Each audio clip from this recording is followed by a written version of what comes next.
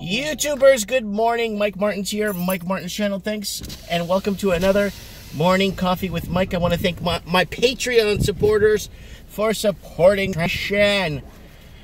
And this transmission is brought to you by the Patreon supporters. Thanks, guys, for buying me coffee this morning. Okay, what's going on, guys? What's going on? There's a lot going on. Markets seem to stabilize a bit. Dow is up, TSX is up, ASX, Australian Stock Exchange, is up. Everything looks like it's up. Everything looks like it's going well. But it's only because the rumors of rates, lowering rates. Australia's lowering rates right now. You got gold still going up. Gold is hitting all-time highs for the year. Bitcoin also fresh new all-time highs for the year. And it is looking good, if you ask me. It is looking good.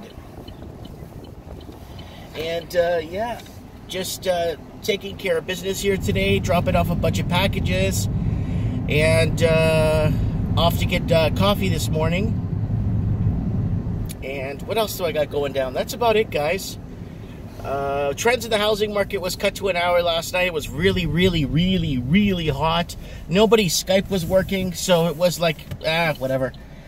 It was too hot. We did cover all the territories, though.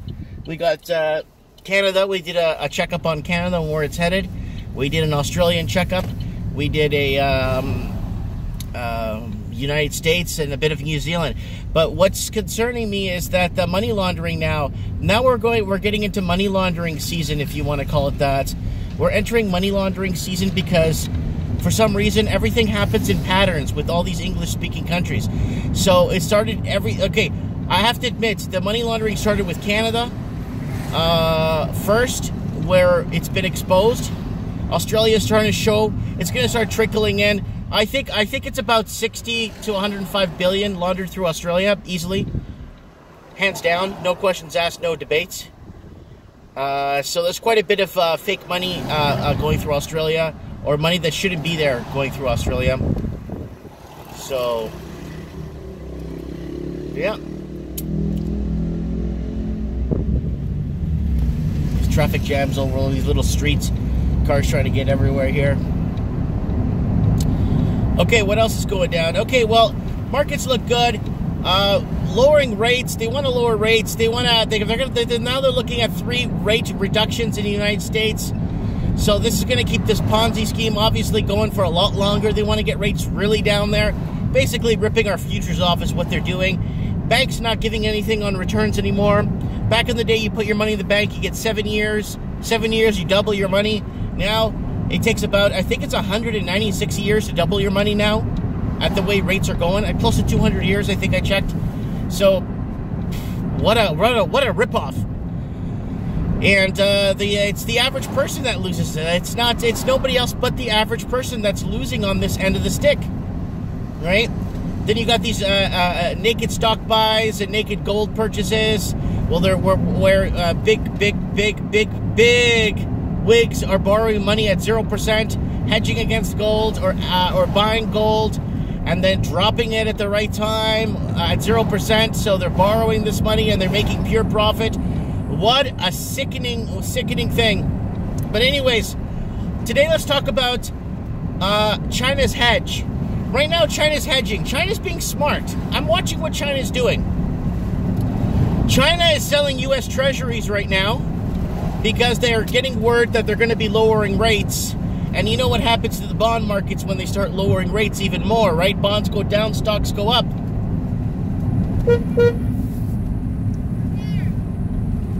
Okay, so my family is, my dad hasn't been feeling well, so he's at the walk-in clinic there, so I'm going to check on him on the way back. Okay, what else is going down? That's about it. But China, let me tell you what's going on with China. It's kind of interesting to see where things are going to be headed. Very, very interesting. Because China is very smart when it comes to hedging. I've been noticing this. I mean, it's bewildered its own people and misled a lot of its own people into false investing opportunities. Now they're all these empty buildings with 50 million empty units just sitting there, They're not livable. It's just designed to pent up demand and create false markets. Everybody knows that, but China's got treasuries. Now, what's been happening is China has been selling U.S. treasuries lately, so it could put money back in its reserves. So China has been selling U.S. treasuries. Now, this is what I've got on the down low. China's been selling pretty much. It's sold off 17 to 20% of its U.S. treasury bonds.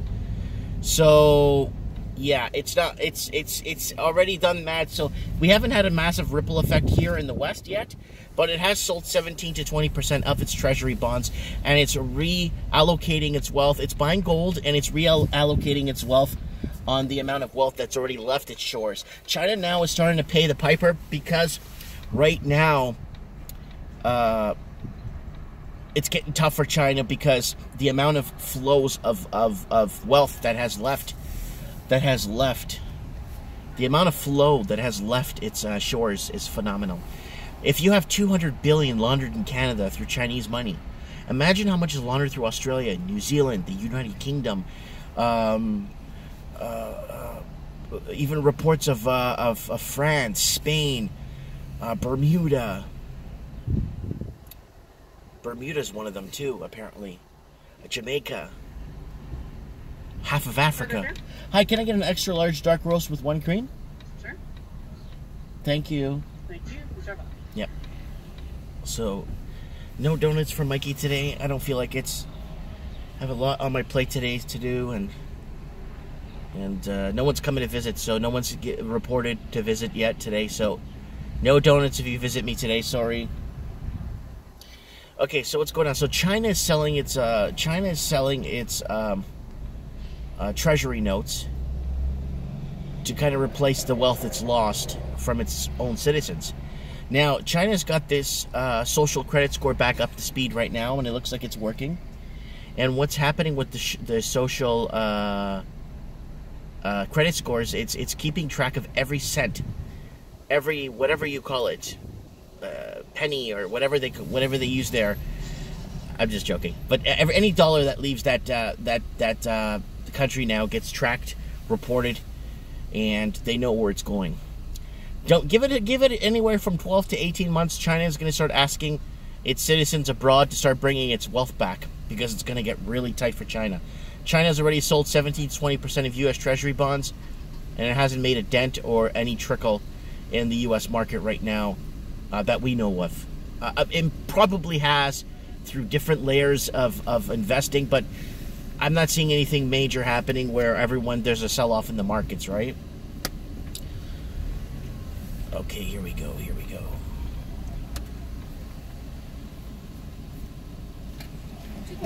Yes, ma'am.